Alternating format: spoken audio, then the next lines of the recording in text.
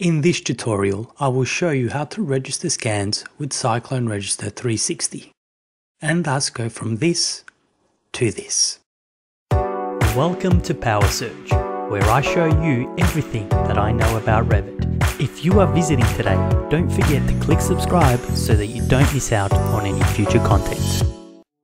Before starting, it is advisable to set up multiple versions of the project using the version manager. These are versions previously created.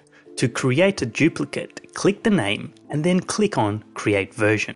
Be sure to click in and give that new version a good and descriptive name. In this example, I have one project which contains 2 bundles and 3 standalone setups. As I click the bundle over here on the right hand side, I get a report on link inspection. Using this table as a guide, this report tells me how accurate the final point cloud will be. Let's take a look. In this instance, I have a really low error reading, with healthy overlap and good strength and a great cloud-to-cloud connection. It is also useful to use this table below to quickly identify rogue setups. In saying this, however, green doesn't always mean that everything is okay with the cloud registration. Let me show you. I can use the sitemap to navigate to the bundle cloud where I view only the selected bundle. Now that I am in that view, there is an obvious error where the fire escape door hovers above the ground, even though the bundle stats are good. So, it is always wise to verify all registrations. Moving back to the sitemap, I want to find that fire escape scan, which can be hard, but there are some helpful tools which I would like to show you. Start by focusing on the bundle that setup belongs to, then move down to the True Slicer tool, which will highlight each setup in an independent color. In turn, each setup can be switched off in view, which will help identify the problem scan. Once all setups are hidden, I can progressively turn on the identified problem scans. And as shown on screen, the green scan, also known as setup 106, is the area that I am looking for. I can now turn on all of the other setups for context. Back on the sitemap, I can zoom in to this area and remove any links associated to this setup. Click to select a link and then from the toolbar below, click Delete Link. With that setup now isolated, I click to move it out of the way. If you wanted to verify this, with that setup still selected, find Setup Cloud, which only shows the cloud of that scan. And then click Orbit to visualize this in 3D.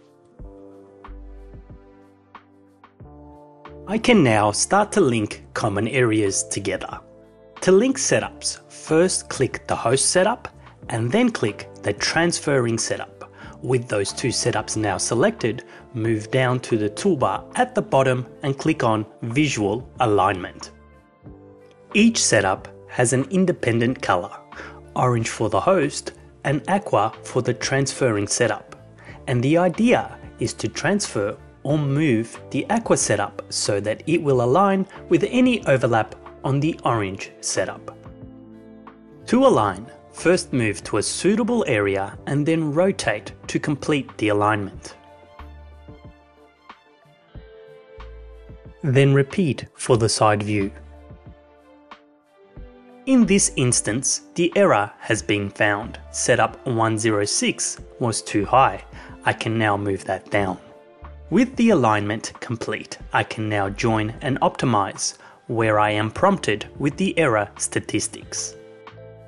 Remember that 7mm was the threshold for a good registration. This link has a value of 2.4, which is well within the safe zone.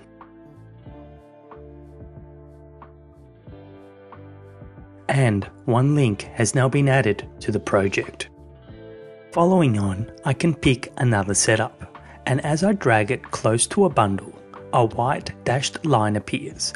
This is Cyclone suggesting a link because it recognizes a healthy overlap between these setups. I will choose the second suggestion. Repeating the linking setups I showed earlier, I first select the host setup and then select the transferring setup and then click on visual alignment. And then I repeat the steps for alignment.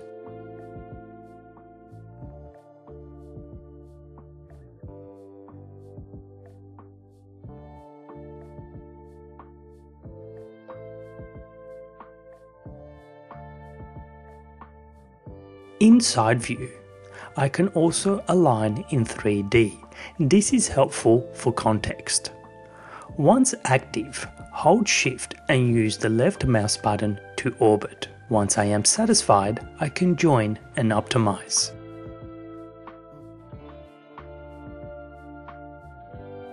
Here, Cyclone is suggesting that I also link to the other suggested link.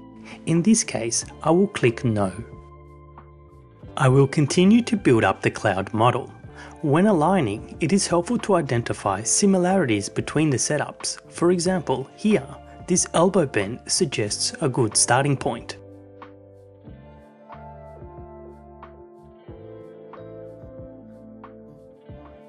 I now have one independent setup remaining to link, and again, I look for similarities between the two setups.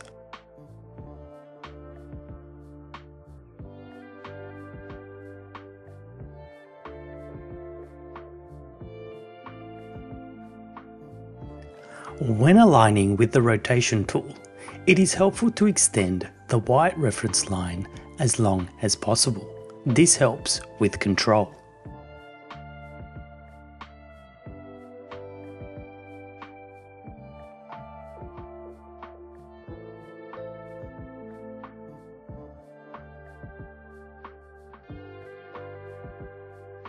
I am now left with two bundles. Bundles can be a little harder to work with because, in this case at least, there are no direct or obvious links between the two. What this means is that sometimes you will have to guess which two setups to select for alignment. Once in alignment view, I am looking for consistent areas between the scans. It will be obvious if an appropriate overlap exists. If not, simply click Cancel in the bottom corner.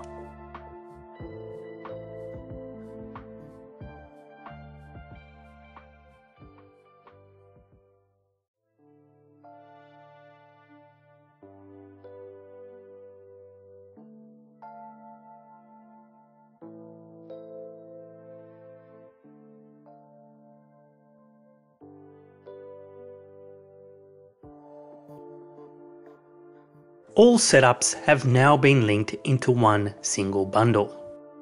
And so now I can optimize the bundle, where I can verify the quality of each link. If all is good, I can then move up to the Finalize tab and complete the registration and then publish. That's the end of the tutorial. I hope that you found it interesting and that you learned something new. If you did, kindly remember to subscribe, like and comment, and I'll see you in the next video.